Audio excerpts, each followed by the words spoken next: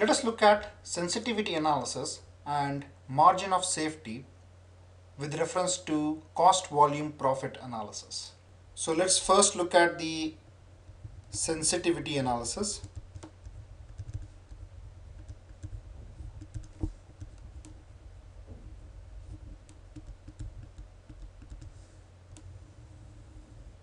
So sensitivity analysis is a what if technique. So what if technique used by managers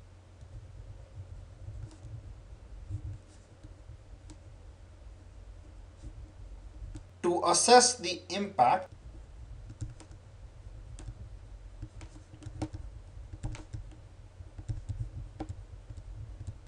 on the results,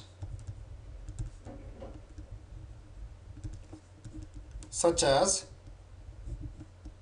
operating income,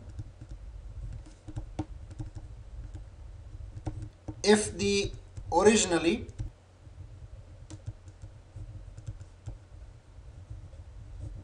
predicted data is not achieved.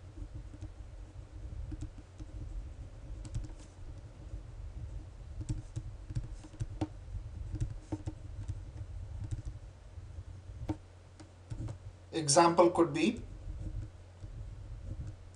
number of units sold.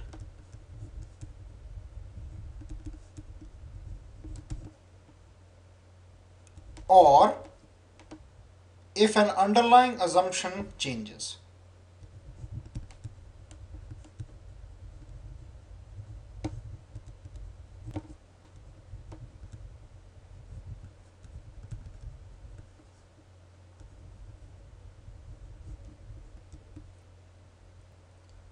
So sensitivity analysis is a what if technique used by managers to assess the impact on the results if the originally predicted data is not achieved or if an underlying assumption changes. So if I put it in very simple terms, in any kind of processing, you have input which undergoes a process and generates an output.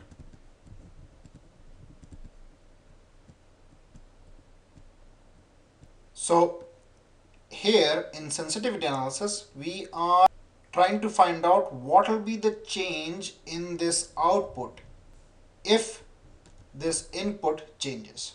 So in the context of cost volume profit analysis, sensitivity analysis can help us answer questions such as what will be the operating income if the units sold decreases by 15% from the original prediction?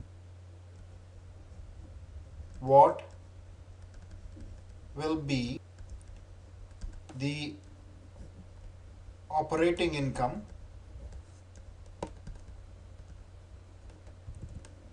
if the units sold decreases by 15% from the original prediction.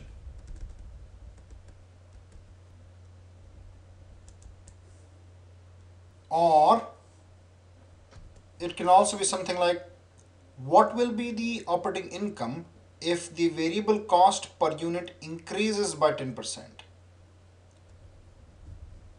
So what will be the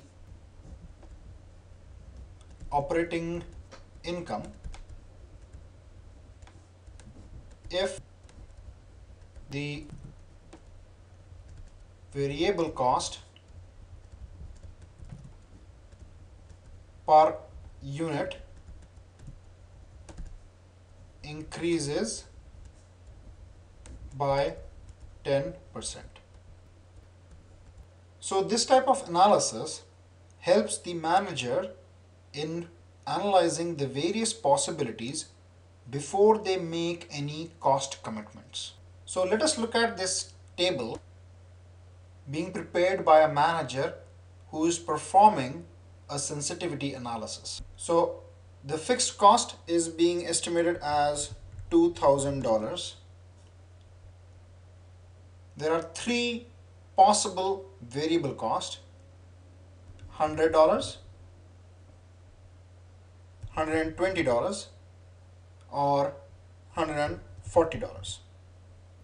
So all these are in terms of dollars. Now the manager is trying to find out the revenue required at a selling price of $200 per unit in order to earn an operating income of $0, $1,000, $1,500, and $2,000. So basically, the manager has set different levels of targeted operating income and is now trying to find out how much revenue should the company make in order to achieve those operating income. Now another variable that the manager has put is that if the variable cost is 100 or 120 or $140, then how much is the revenue required at a selling price of $200 in order to earn an operating income of $0, $1,000, $1,500, and $2,000. So the first case is that the fixed cost is $2,000 and variable cost is $100. The targeted operating income is $0, that means break even, and the selling price is $200. So how much should be the revenue? So let me do a quick calculation here just for this one. So the profit is 0, and we know that the profit is equal to the total revenue minus the total cost. So total revenue is Q, which is the quantity, multiplied by the unit selling price, minus the total cost. The total cost is addition of fixed cost and the variable cost.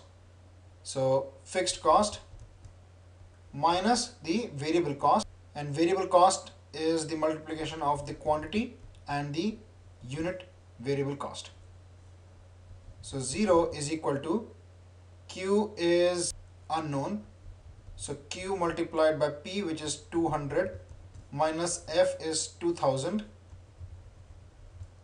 minus Q is unknown, multiplied by C, which is 100, or 0 is equal to 200Q minus 100Q is 100Q minus 2000, or if we bring Q on one side and 2000 on the other side, Q is equal to 2000 divided by 100, which is equal to, so these two zeros get cancelled, 20. So the quantity required is 20 units, and the revenue will be quantity multiplied by the unit selling price, which is 200. So 20 multiplied by 200 is $4,000. So the revenue required in order to break even at a variable cost of $100, fixed cost of $2,000, and selling price of $200 is $4,000. So we'll note 4,000 here. Similarly, for the other targeted operating income at variable cost of $100, the revenue required is 6,000, 7,000, and 8,000. Again, all these are in dollar terms. Now, what if the variable cost changes to $120? In that case, the revenue required is $5,000, $7,500, $8,750, and $10,000. Again, if the variable cost per unit is $140, in that case the revenue required will be 6667, $10,000, $11,667, and $13,333. So this kind of analysis before making decisions helps the manager analyze the situation better. Now let's look at the concept of margin of safety.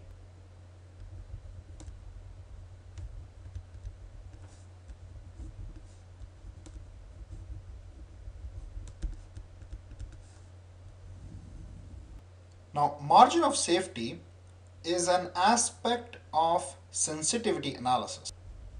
So this is an aspect of sensitivity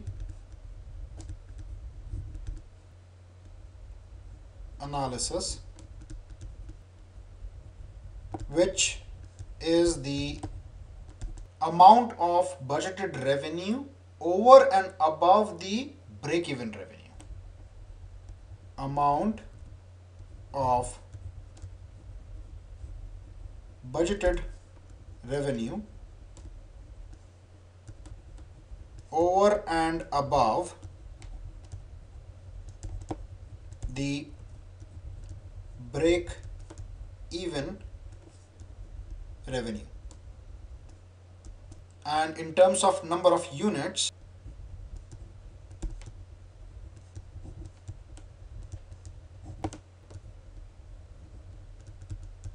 it is the sales quantity minus the break-even quantity.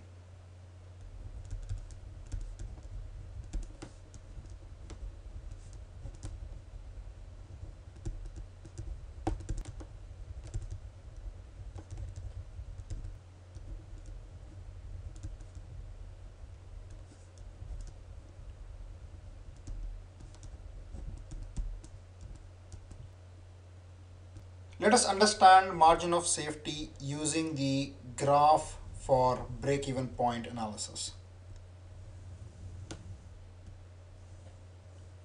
So this is the x-axis, which has the units sold, and this is the y-axis, which has the dollar amounts.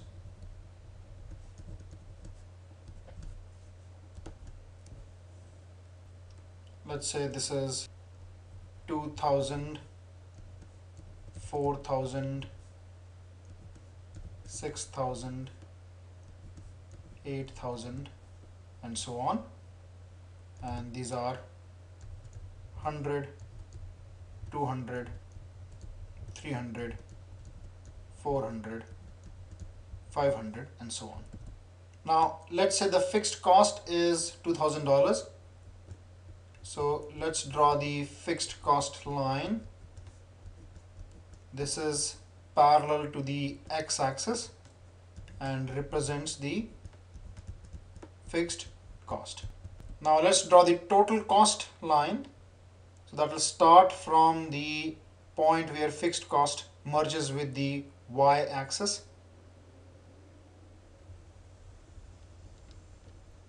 So let's say this line represents the total cost. Now let's draw the line for total revenue.